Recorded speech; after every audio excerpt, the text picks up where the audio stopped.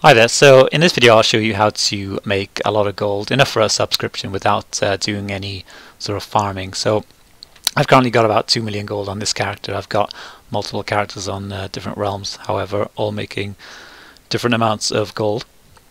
So first of all, I want to talk about add-ons, and there's some add-ons I really think you can't live without.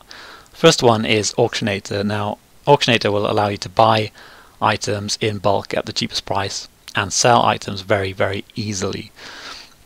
Okay, so you must have that one.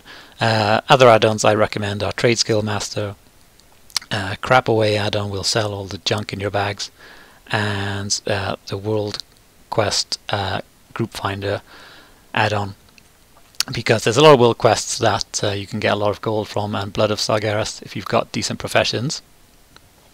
So the next tip I'm going to talk about is professions. So you can make a lot of money with professions. Some people tell me they struggle with professions, but there's always something you can make.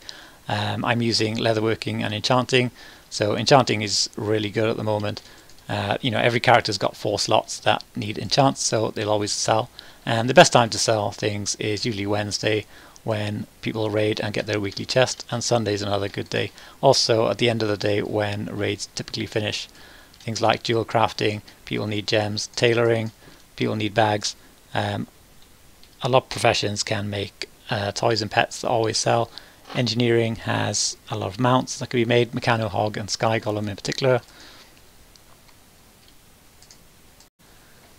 The next way to make gold is through pets. Now, a lot of people collect pets, myself included, and in the recent patch they released a new achievement, Raiding with Leashes 5 Cataclysm, which requires you to run old Cataclysm dungeons.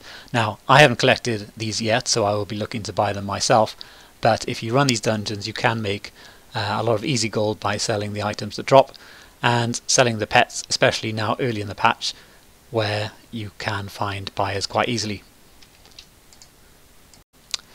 So the next way to make gold is to run daily heroics. Now sometimes if you're a tanker or healer you can get the Shattered Satchel of Cooperation, which can contain over 600 gold. Now most classes can tank or heal, so use your off specs and bear with it, you can make a lot of gold that way.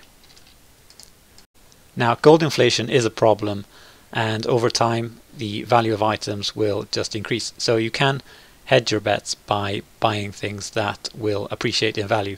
Things like Hatespark the Tiny, there's only a limited amount of these pets in the game because you could only get them during the anniversary event, and so if you buy these then they're only going to go one way, and that's up. The final tip is to make sure you are using your alts to the most efficient method, and that is any alts that are on low population servers. Well, the auction house prices are going to be a lot more expensive, and on high population servers then the auction house prices tend to be lower because there's a lot more competition, and when you sell stuff people are going to be undercutting you straight away.